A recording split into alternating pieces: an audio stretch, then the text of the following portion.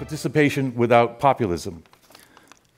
Since social networks have drawn more players into the political fray than ever before, never has the need been greater for the counterbalance of impartial institutions and practices to sort out the cacophony of voices,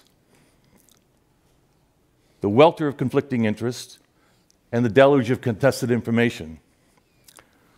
In order to mend the breach of distrust between the institutions of self-government and the public, we propose a new form of citizen engagement called participation without populism.